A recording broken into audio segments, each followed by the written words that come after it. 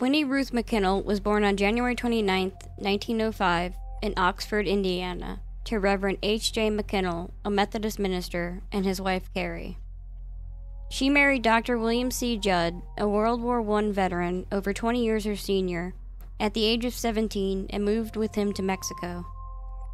William, grappling with a morphine addiction due to war injuries, struggled to maintain employment, leading to frequent relocations and financial instability for the couple. Additionally, Winnie Ruth's health issues and infertility further strained their marriage. By 1930, the couple had mostly drifted apart, though they maintained regular contact. Ruth Judd relocated to Phoenix, Arizona, where she worked as a governess for a wealthy family. It was in Phoenix that she crossed paths with John J. Holleran, a 44-year-old local businessman known for his involvement in the city's social and political scene. Despite being married, Holleran had a reputation as a womanizer. Ruth and Holleran developed a close relationship, eventually engaging in an extramarital affair. Shortly after, Ruth secured a position as a secretary at the Grunow Medical Clinic in Phoenix.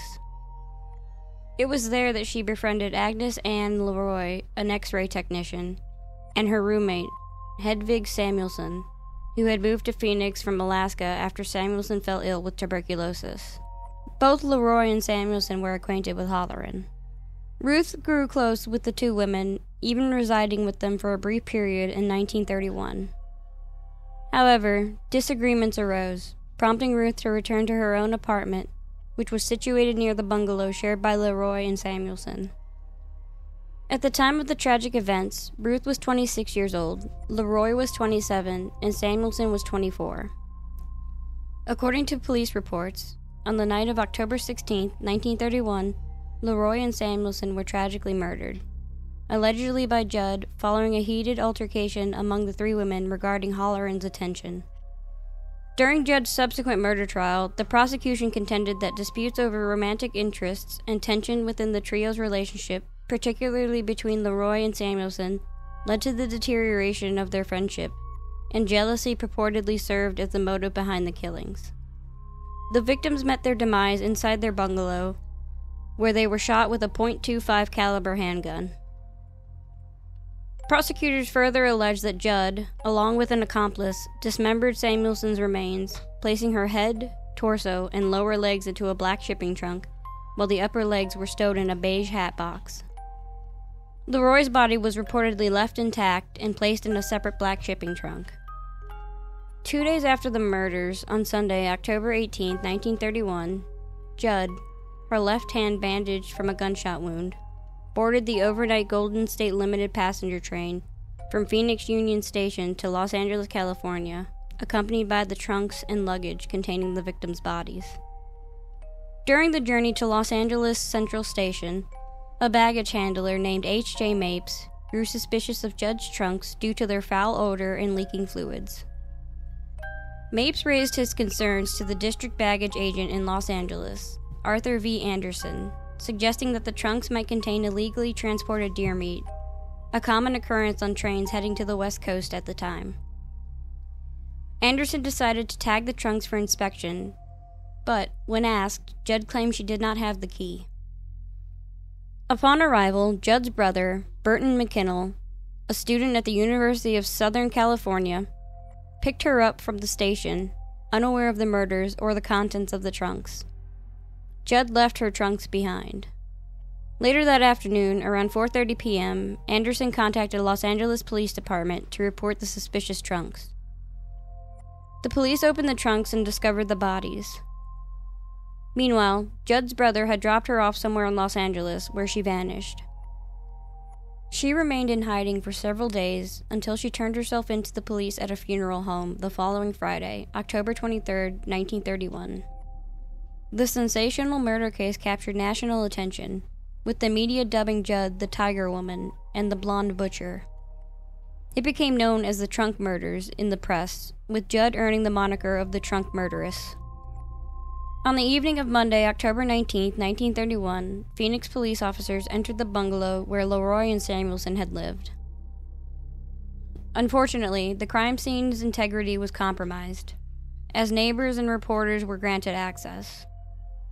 The following day, the landlord of the bungalow placed advertisements in the Arizona Republic and the Phoenix Evening Gazette offering tours of the 3-room residence for 10 cents per person. This publicity stunt attracted hundreds of curious onlookers. During the trial, Judd's defense team objected, arguing that the extensive public exposure had tainted the crime scene. They contended, by the advertisements in the newspapers, the entire population of Maricopa County visited that place. The police asserted that the victims had been shot while asleep in their beds. Notably, the mattresses from both beds were missing when the police arrived.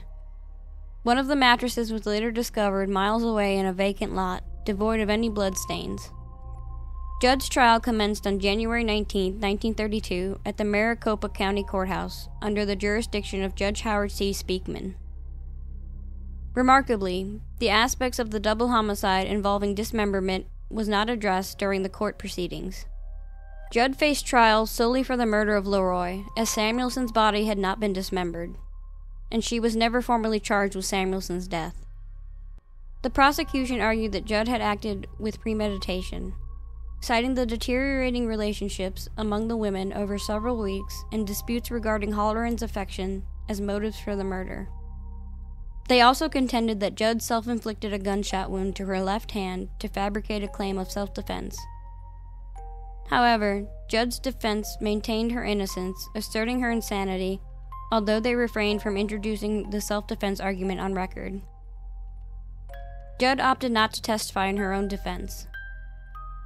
On February 8th, the jury found Judd guilty of first-degree murder in the case of Leroy. Despite an unsuccessful appeal, Judge Speakman sentenced Judd to hang on February 17, 1933, and she was transferred to Arizona State Prison in Florence. However, it later came to light that 4 jurors had submitted sworn affidavits claiming they recommended the death penalty under pressure from former Mesa Mayor Dan Kleinman to convince them that it was the best way to compel Judd to disclose any accomplices in the murder. They implored Speakman to commute the sentence to life imprisonment. Subsequent investigations by Judd's attorneys uncovered evidence suggesting that Kleinman had predetermined his vote to convict Judd and send her to the gallows had he been part of the jury. Despite lodging 2 appeals based on juror misconduct, both were unsuccessful. Ultimately, Judd's death sentence was overturned following a 10-day hearing that deemed her mentally incompetent. Following the overturning of her death sentence, Judd was institutionalized at the Arizona State Asylum for the Insane, later renamed the Arizona State Hospital, located in Phoenix, the sole mental institution in the state. Between 1933 and 1963, Judd managed to escape from the institution 6 times, with one instance involving her journeying all the way to Yuma, traversing the old Southern Pacific Railroad tracks. Her final escape occurred on October 8, 1963, facilitated by a key to the hospital's front door provided by a friend. Judd found herself in the San Francisco Bay Area, where she assumed the identity of Marion Kane and worked as a live-in maid for an affluent family residing in a Bayview mansion. After 6 years, her true identity was discovered, leading to her extradition back to Arizona on August 18, 1969.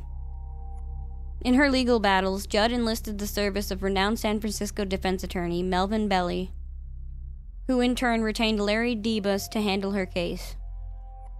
Governor Jack Williams of Arizona agreed to sign Judd's release under the conditions of maintaining secrecy. However, Belli's decision to hold a press conference calling for Judd's immediate release led to Debus dismissing him. Judd was eventually paroled and released on December 22, 1971, following 2 years of legal battles. She returned to California to resume her employment with the family she had previously worked for. Later, she relocated to Stockton, California, before eventually returning to Phoenix for a few years before her passing. She died on October 23, 1998, at the age of 93, exactly 67 years from the day she surrendered to the LAPD in 1931. Thank you all so much for watching. If you enjoyed this video, please give it a thumbs up and hit the subscribe button to join our community. We upload every Monday and Thursday at 4 p.m. For more content like this, be sure to check out our other videos on the channel. You can also follow us on our other social media platforms for uploads and updates. Thanks again for watching, and we'll see you in the next video.